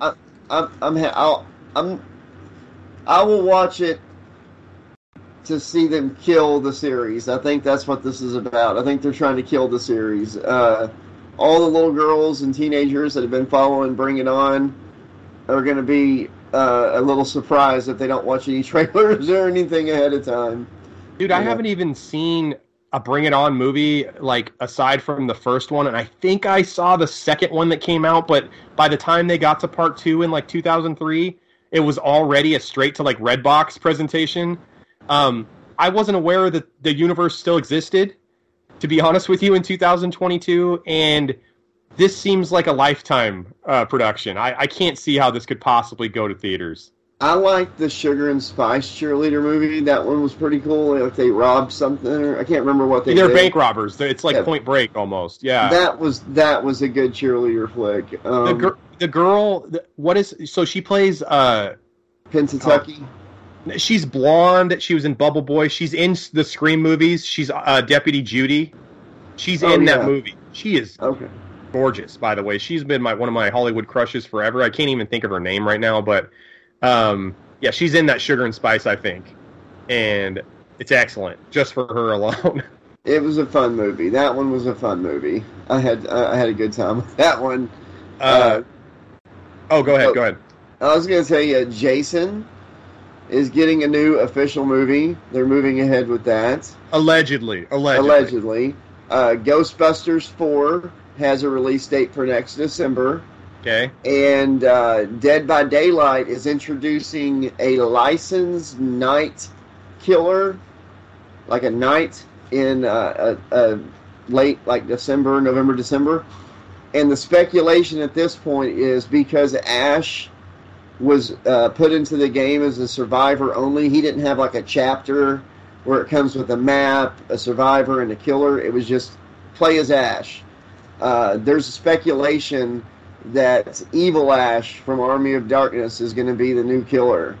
That would be really cool, man. He'd be a hard character to deal with, too, because he's super erratic and very strong in that film.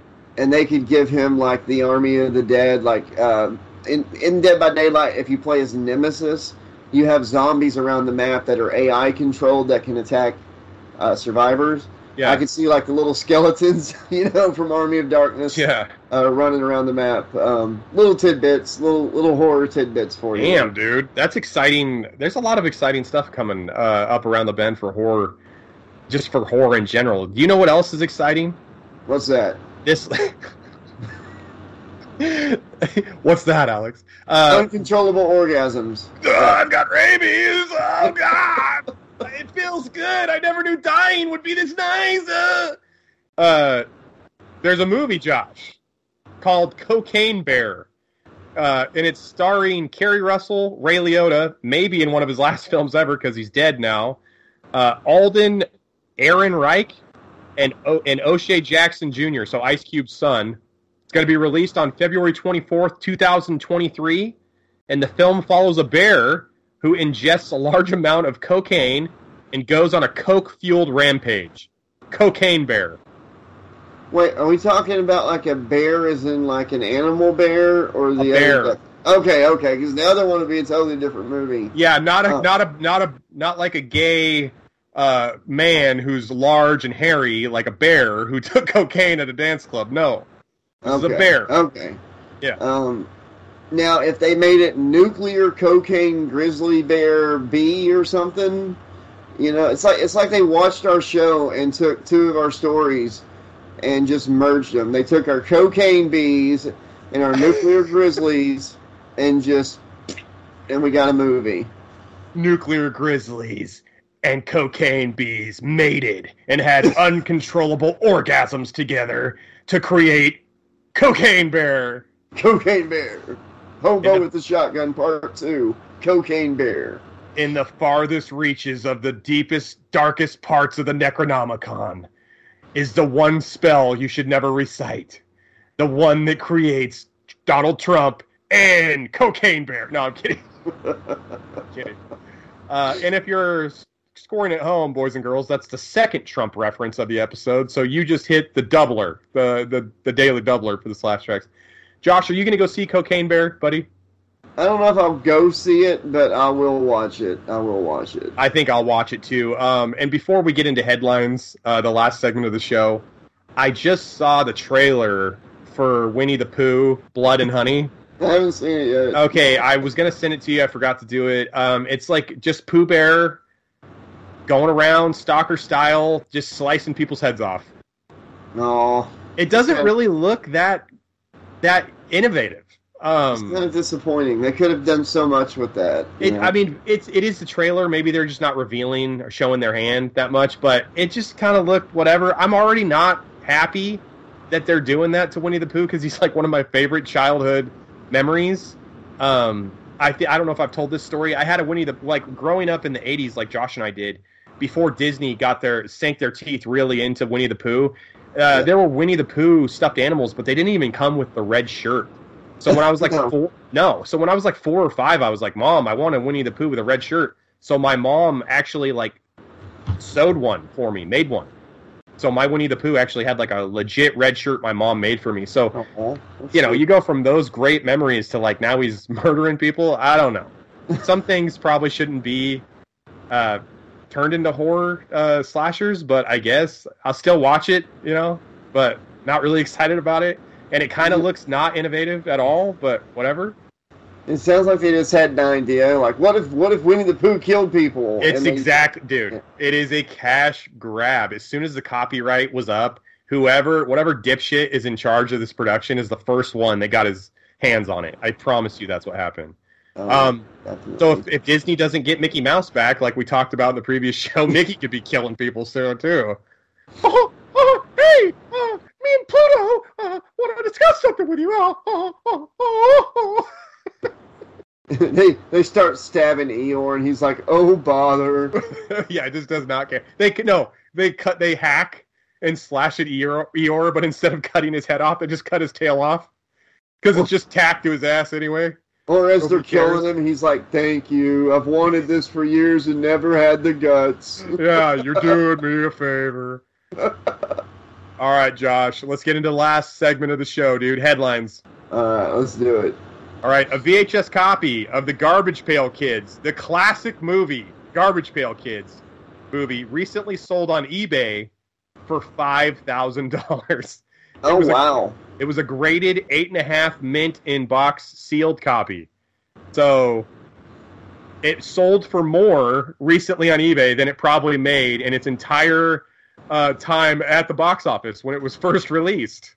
$5,000. We've been over this before, and I can't believe you're so disheartened and you don't care, and you didn't remember this, that I have a irrational, unnatural fear of Gumby and the Garbage Pail Kids movie. There's something about those like Gumby and that just feels. I'm not even religious at all, but it feels like demonic to me. Like when I put it on, this like unease just comes over my entire body. And I'm not being comedic right now. I showed Beth. I tried starting up the Gumby movie to show her, and within like 2 seconds, I was like, "Oh my god, I can't!" Like it just terrifies me. And the same thing happened with the Garbage Pail Kids movie. But it might have just been because that one sucked so bad. I don't know. The Garbage Pail Kids movie, didn't make sense on a lot of levels because they did... So, the Cabbage Patch Kids sued the makers of the Garbage Pail Kids, so they couldn't even use the actual likeness that were on the cards for the film. So the Garbage Pail Kids in the movie didn't really look like the cards. And I just recently, they didn't at all. Did they ever get cards since then? I think they've re-released some recently, or I don't quote me, I don't know, but I know it was stopped for a while. And I know that the Garbage Pail Kids also released a cartoon around that same time, but those also couldn't look like the cards. So the Garbage Pail Kids, just that movie was fucked from Jump Street because it was written on a cocktail napkin at a happy hour at a Ramada in like an hour and a half. The guy who wrote the movie wasn't a fan of the Garbage Pail Kids at all. He just kind of put out. He wasn't even really like familiar with the Garbage Pail Kids. I saw that in doing research for this story. So they had someone who wasn't a fan of the property and who didn't understand the property or know the background of the property make the film. And you also couldn't use what was actually making the product popular to begin with. So that movie was kind of just fucked from the beginning, and it was a cash grab, but it ended up not making any money. So it was a cash grab that did not work. It's got kind of a cult following now. It reminds me of Howard the Duck in a way. God, just thinking of Gumby has me all creeped out right now. Garbage Pail Kids did not have Leah Thompson's fine ass to save the film, though. So sorry about it. Whenever I was little, Alex, you remember like when dolls or toys would come out with like a videotape? Yeah. I used to watch My Pet Monster, the cartoon, on TV. Loved it. I had one. Loved it. Then I got the My Pet Monster doll with the handcuff chains and stuff, and it came with a straight-to-video movie, which is like 55 minutes long, called My Pet Monster. Mm-hmm. And it's got live-action people. The little kid turns into a version of the monster that barely looks like the doll. But I had watched the show, and I loved Beastor. Beastor, the villain, if he took his sunglasses off, it hurt his eyes. But for some reason, sunlight didn't hurt Monty's eyes, I think. Yeah. But anyways, at the end of the movie, the mean old... because the kids go on a field trip to the museum, and they've got statues from ancient times. And you see one that looks like Beastor, like a smaller version of a scary one. And then you have the good one, like from My Pet Monster, and the kid stares into its eyes. He turns into that, and then at the end of the movie, the mean guy stares into Beastor's eyes, and it ends with like lighting up in his eyes like he's going to turn into him. I waited for like 4 years asking my mom to go pick up part 2 for me because I didn't know as a little kid about how they would just do the promo movies and videos and stuff with toys. You didn't realize there wasn't going to be a sequel? Exactly. I thought it was going to be, more like a TV series. Like a whole universe built around My Pet Monster. Josh, the scariest part about My Pet Monster wasn't the fact that he was a monster. It was the fact that his nose looked just like a penis.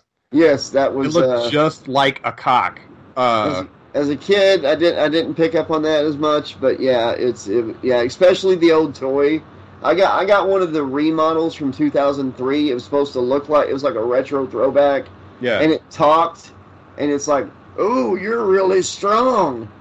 How about a hug?" And it's like hitting on you. What? You're like, I'm conflicted about. I don't know how to feel about this My Pet Monster.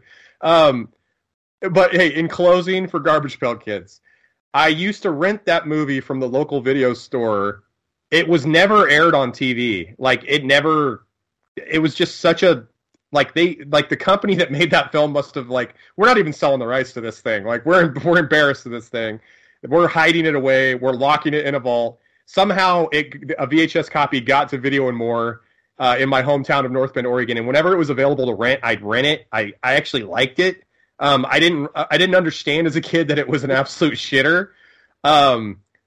Does it have its flaws? Yes. Is it kind of charming, and is it kind of a cult film now? Yeah. Yeah. But looking back at it, it sucked. Does it scare the shit out of me? Yes. It was just the characters were so... I understand that the characters are gross in Garbage Pail Kids, but they were pretty gross in the movie. I can't imagine a kid being like, "This is awesome." I was a kid watching it. One of them, Zitz or whatever, kept falling off the stuff. Yeah. Let's get into the second story here. So speaking of companies locking IP into, safes and never looking at them again, individuals that worked on the Batgirl movie recently attended funeral screenings of the film on the WB lot before the film is locked away forever in a vault.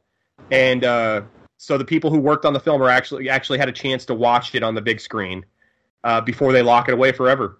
It won't be locked away forever. They're going to do it. They're going to do a cash grab. They're going to need to up their subscriptions sometime in the next 2 or 3 years, and it's going to be like for the first time on HBO Max. Batgirl finally gets, kind of like the Zack Snyder Justice League cut. Yeah, maybe. I think that's going to happen.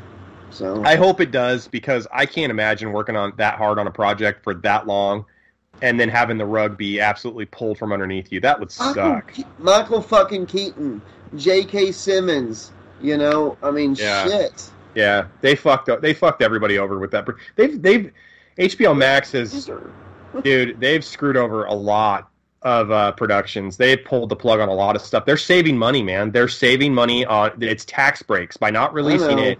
It's not good. I don't like it. It's not encouraging at all as a fan to see this kind of stuff happen. It makes you almost want to cancel the subscription, because it's like, this is what you're doing? I can't support this. Like, go fuck yourself. The merger may not work out in the end. They could split ways at some point, and then it might be released. But I think it's going to be like a Zack Snyder thing. It's probably going to sit there. It's going to get, even though a lot of people have no interest in it right now, when you tell people they can't have something, they're going to want it more. And a hashtag move, it's going to happen at some point. Yeah. And they're going to push it. They're going to bring in the editors, directors. If anything wasn't finished, they're going to, do finished post-production. And I bet we get to see it in the next 5 years. But I'm not holding my breath, but if it happens, it'll be in the next 5 years. Damn, 5 years, dude, 5 years from now, according to Josh, we're getting the Batgirl movie released, and aliens are going to be sending us messages. No, that's 15 years. Okay. 15 years. So. And Scream 12 will be released, and Bring It On 13 will also be released around that point. Josh, brawl in cockpit of an Air France fight. So, listen to this one. The captain and co-pilot of an A320 that took off from Geneva for Paris. So the captain and the co-pilot exchanged blows in the cockpit while the plane was in air. So it's in the air, and the pilot and co-pilot are fighting. I've always been against cockfighting. So. Flight attendants heard the melee shortly after the plane took off and had to break up the fight. A crew member had to chaperone the two pilots in the cockpit for the rest of the flight's duration. Both pilots were suspended. Can you imagine being on a fucking an airplane? You're flying from Paris to Geneva or whatever, or from Geneva to Paris, and we got a little bit of turbulence. Oh, okay, well, yeah, no problem. That's normal. No, the turbulence is because the pilot and the co-pilot are fist fighting right now in the cockpit. It turns out that the co-pilot was just the inflatable one from Airplane. The one that pops out, and the airline is like, God damn it, we can't keep suspending pilots. We just had to let the last one go because he was asking little boys if they like movies about gladiators. Oh my God! I picked the wrong day to quit sniffing glue.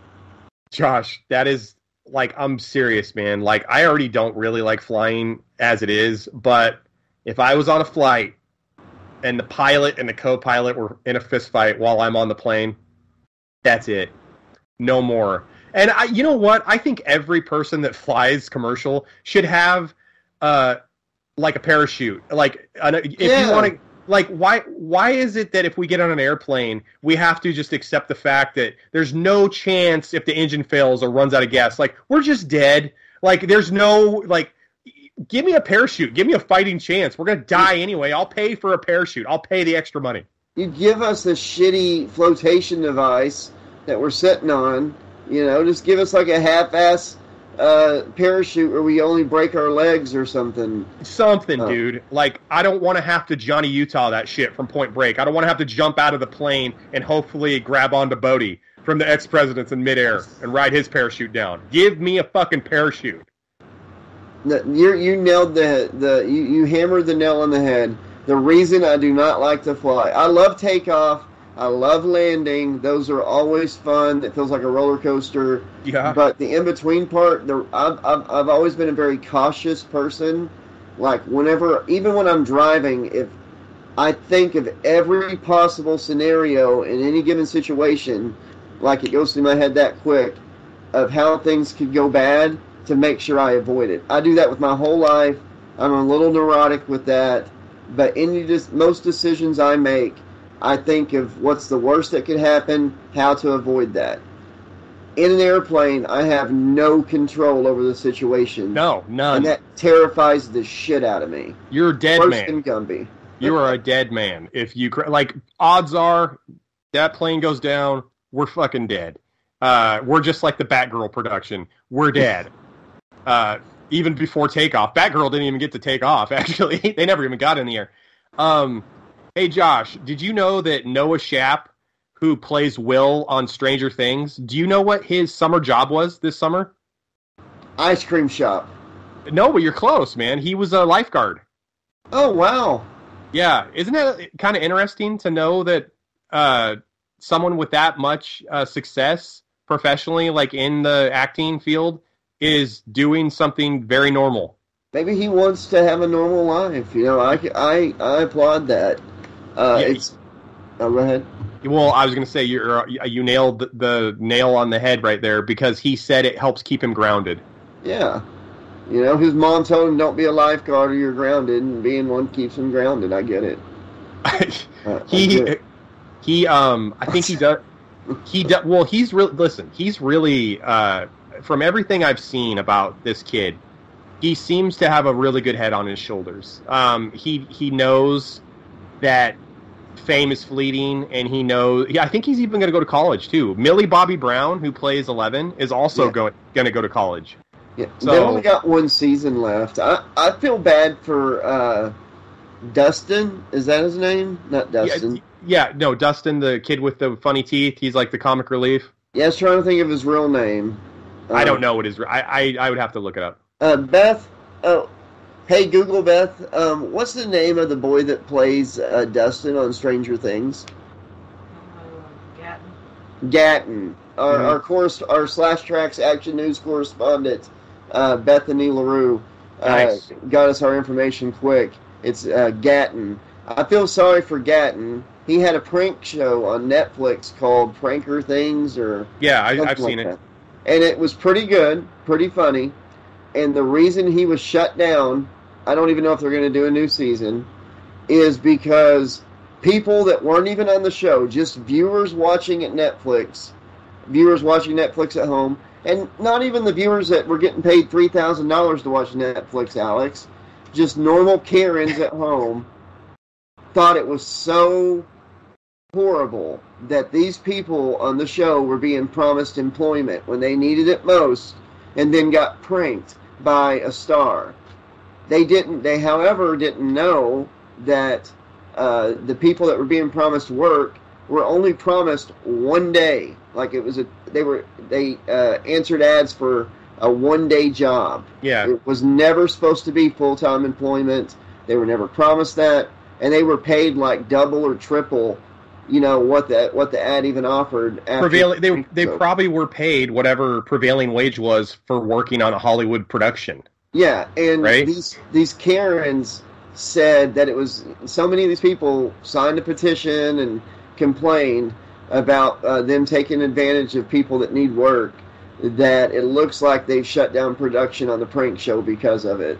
Okay. And it's like, wow. Gosh, first of all, that's ridiculous, and that's a further example of people in America that have too much money and too much time on their hands, that they want to cause problems when they don't have actual problems. So, like, when you have your bills paid, and you have food in the refrigerator, and you have health insurance, and you're pretty healthy, and you have a nice family, instead of having actual problems, like I can't eat today, I can't pay my fucking light bill today, you start to create problems. That's exactly what they're doing there. So, that's ridiculous. You know what else is ridiculous, Josh? You know what else? The last story of the show. Okay. What do we got? A tomato spill makes a major California highway a marinara mess, Josh. Attack of the killer tomato sauce. A truck hauling a load of tomatoes crashed last Monday after a collision near Vacaville, California. Its load spilled across several lanes of Highway 80 in Northern California. And I sent you a photo, Josh.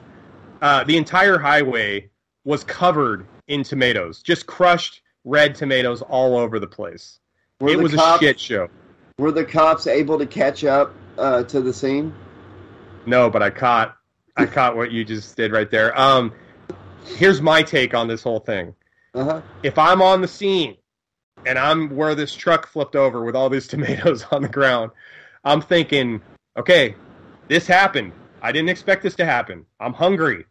There's got to be a breadstick truck that's going to flip at some point and a pasta truck that's going to flip at some point, and we're going to have dinner. We're going to have lunch. We're going to be good. We're going to be good to go. Gotta have the pot stickers. Yeah, all the people that freaking lost their job from the prank show on Netflix because the Karens decided to screw them out of their work, they're going to have to eat somehow, Josh. We're going to have to feed alien life somehow when they show up, okay? The people on Batgirl aren't going to be making extra money. They're going to need to be fed too, bud. The movie's not getting released. And all those uncontrollable orgasms from rabies are going to make you hungry. They're going to be starving, because I don't know how many calories you burn when you're blowing a load constantly, but you're going to need to replenish that energy, bud.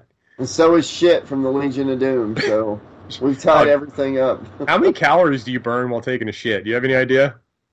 No, that'd be a fun fact for a future episode. How many calories do you burn while taking a standard shit? Do you burn more calories while having diarrhea? That's something that we need Beth to look into, since she's our intern. She is a nerd. Oh, what's that? She just quit.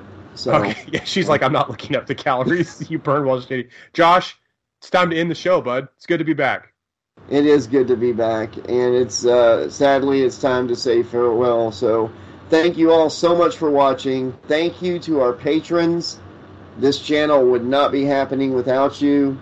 If you would like to sign up on the Patreon, even for $1 a month, the link is down below. I'm going to put to go to Patreon. I'm also going to put the QR code up where you can scan it and donate to the channel if you love what we're doing and want to support us. Be excellent to each other. Good night. Have a pleasant tomorrow. Alex, say good night. Good night, Alex. Candyman, Candyman, Candyman. Mahalo, dog.